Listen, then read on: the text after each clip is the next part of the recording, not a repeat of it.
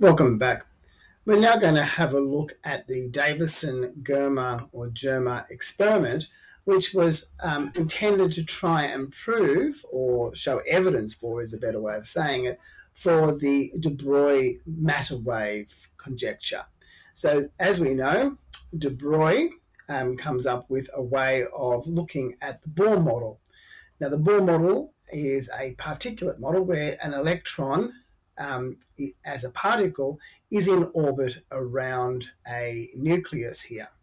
And electrons can transition between different energy states. That's the lowest, n equals 1 and 2 there. And you need the exact amount of energy. In this case here, it's 3.4 electron volts to transition between orbits 1 and 2. The problem with the Bohr model is that it doesn't give any indication or doesn't give any explanation to why the electron cannot be found in between these orbits. And as we know, the de Broglie model is that we have wavelengths, and each of the orbits is made up of a wavelength of a particle. In this case, it's the wavelength of the electron. So if we're in the fifth orbit out here, n equals 5, there are 5 wavelengths of the electron that make up this wave, and as a result it becomes a standing wave. The problem with this model is it did not have experimental evidence. It only had mathematical derivation. So it was to Davisson and Germer, or Davisson and Germer, as you'll find 2 different pronunciations on the internet, to come up with a experiment that tries to show whether or not does the electron exhibit particle only, or does it have a wave nature. So here is a model of this experiment. We have a crystal up here, a crystal lattice, where the atoms of this crystal lattice, they could be nickel atoms, are arranged, and here they're in a nice even arrangement.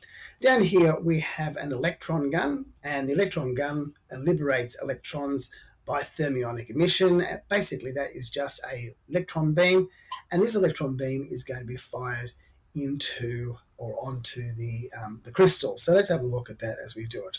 Okay, so here is the electron beam being fired onto the nickel crystal up here, and what we can do is we can use a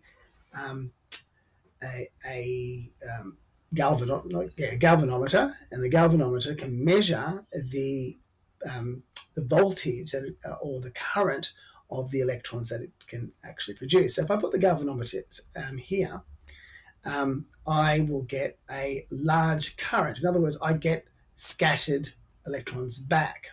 Okay, so I would measure a frequency, a maximum here.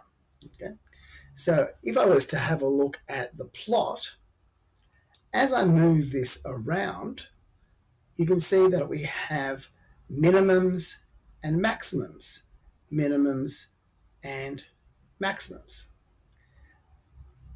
Now, if the electrons are scattering as a particle, we shouldn't get minimums and maximums. We should just get a random amount of scattering. But here was definitely an interference pattern.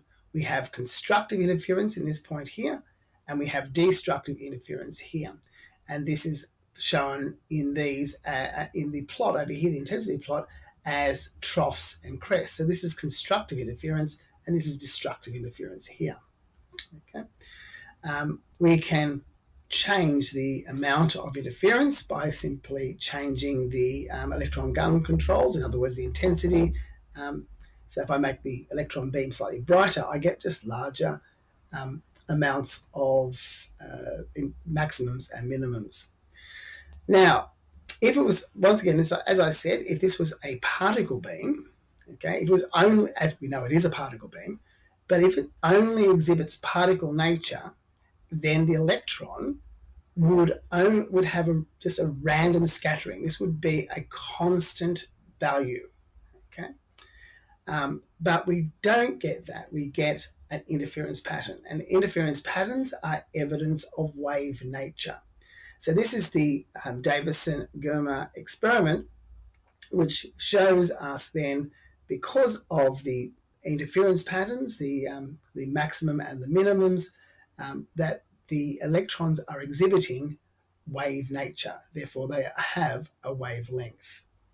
Okay, thank you.